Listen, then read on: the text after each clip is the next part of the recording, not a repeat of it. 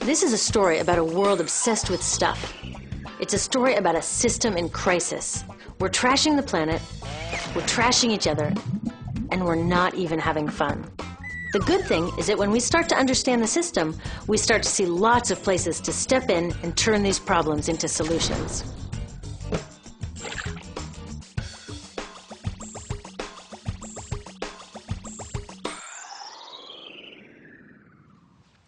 One of the problems with trying to use less stuff is that sometimes we feel like we really need it.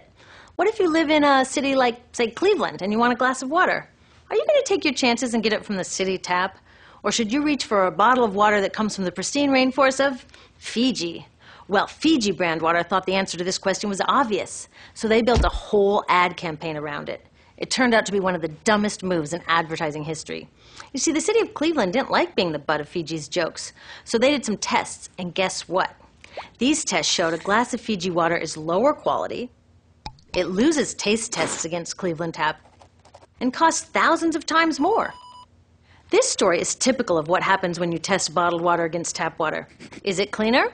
Sometimes, sometimes not. In many ways, bottled water is less regulated than tap. Is it tastier? In taste tests across the country, people consistently choose tap over bottled water. These bottled water companies say they're just meeting consumer demand. But who would demand a less sustainable, less tasty, way more expensive product, especially one you can get for almost free in your kitchen? Bottled water costs about 2,000 times more than tap water. Can you imagine paying 2,000 times the price of anything else? How about a $10,000 sandwich? Yet people in the US buy more than 500 million bottles of water every week. That is enough to circle the globe more than 5 times. How did this come to be? Well, it all goes back to how our materials economy works, and one of its key drivers, which is known as manufactured demand. If companies want to keep growing, they have to keep selling more and more stuff.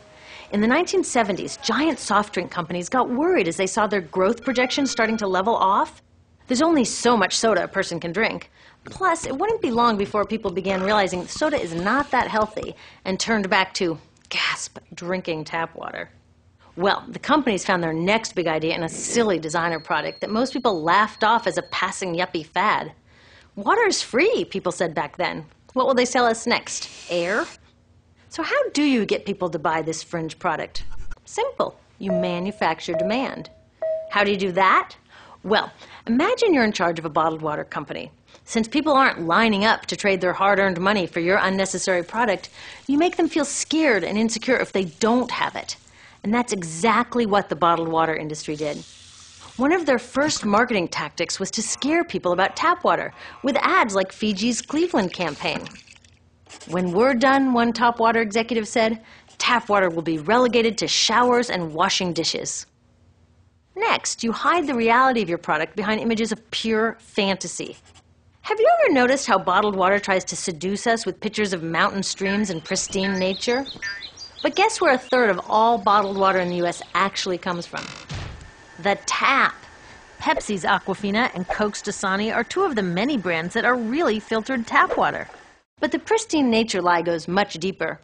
In a recent full-page ad, Nestle said, bottled water is the most environmentally responsible consumer product in the world. What? They are trashing the environment all along the product's life cycle.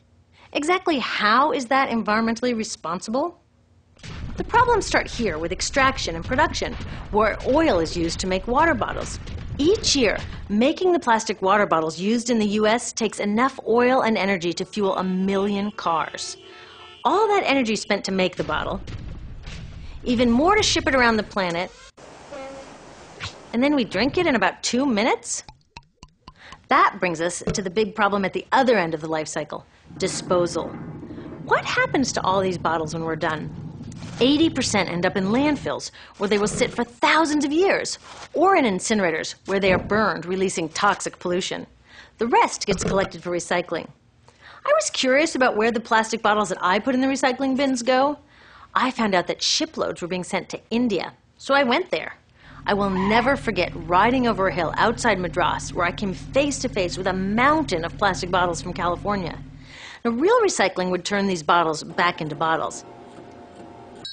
But that wasn't what was happening here. Instead, these bottles were slated to be downcycled, which means turning them into lower quality products that would just be chucked later. The parts that couldn't be downcycled were thrown away there, shipped all the way to India just to be dumped in someone else's backyard. If bottled water companies want to use mountains on their labels, it would be more accurate to show one of these mountains of plastic waste. Scaring us, seducing us, and misleading us. These strategies are all core parts of manufacturing demand. Once they've manufactured all this demand, creating a new multi-billion-dollar market, they defend it by beating out the competition. But in this case, the competition is our basic human right to clean, safe drinking water. Pepsi's vice chairman publicly said, "The biggest enemy is tap water." They want us to think it's dirty and bottled water is the best alternative. In many places, public water is polluted, thanks to polluting industries like the plastic bottle industry. And these bottled water guys are all too happy to offer their expensive solutions, which keep us hooked on their products. It is time we took back the tap. That starts with making a personal commitment to not buy or drink bottled water unless the water in your community is truly unhealthy. Yes, it takes a bit of foresight to grab a reusable bottle on the way out, but I think we can handle it. Then take the next step. Join a campaign that's working for real solutions, like demanding investment in clean tap water for all. In the U.S., tap water is underfunded by $24 billion, partly because people believe drinking water only comes from a bottle. Around the world, 1 billion people don't have access to clean water right now. Yet cities all over are spending millions of dollars to deal with all the plastic bottles we throw out. What if that money was spent improving our water systems, or better yet, preventing pollution to begin with? There are many more things we can do to solve this problem. Lobby your city officials to bring back drinking fountains. Work to ban the purchase of bottled water by your school, your organization, or entire city. This is a huge opportunity for millions of people to wake up and protect our wallets, our health, and the planet. The good news is it's already started.